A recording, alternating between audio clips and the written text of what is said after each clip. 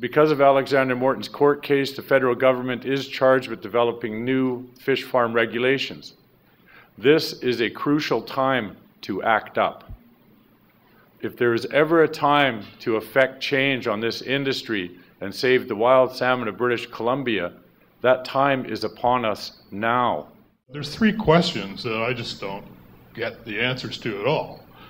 And the first of them is, why do we not learn from experiences elsewhere?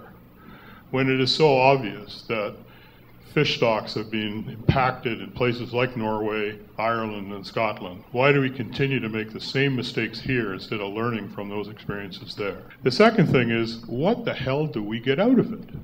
If all the profits are flowing back to Norway, what exactly is the BC taxpayer, or the Canadian taxpayer, or even the people in the communities up and down the coast, how do we benefit from this in any way at all?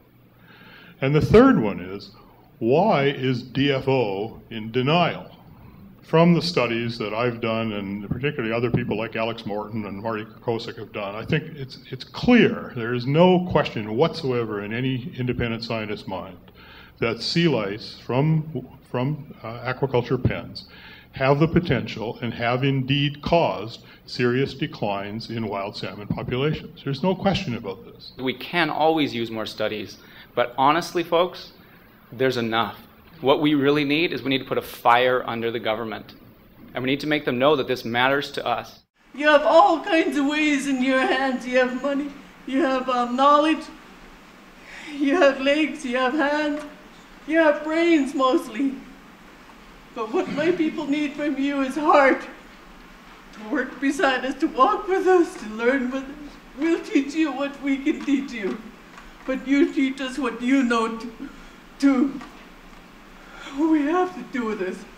We, you and I, scientists, and the government of all things should be in this together. If we lose our beautiful salmon, that is the lifeblood of this province and this coast, it'll be just unforgivable for future generations, and they will look back on us saying, what were you guys doing? Ottawa is presently working on a new aquaculture plan. They have a big new aquaculture office.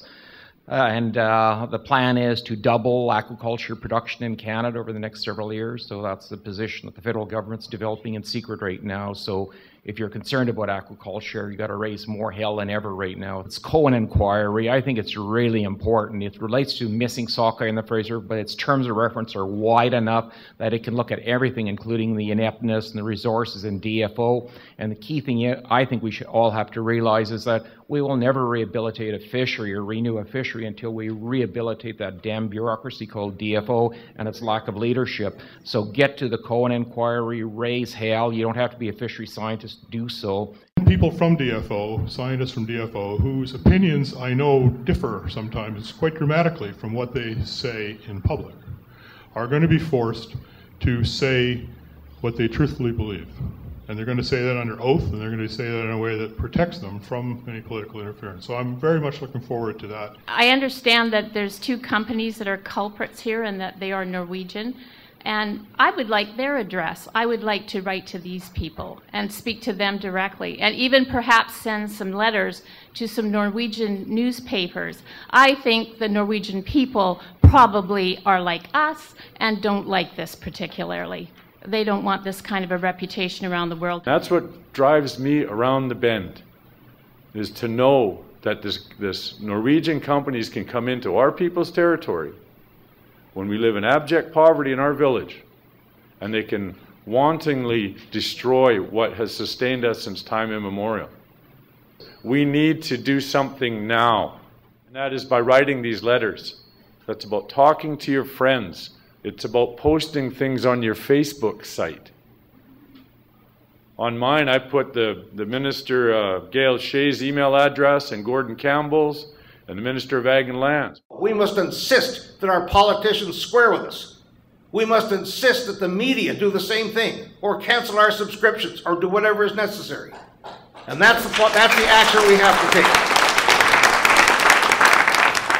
We are the soldiers on the ground that need to act out the intention that those things that destroy the environment are not acceptable.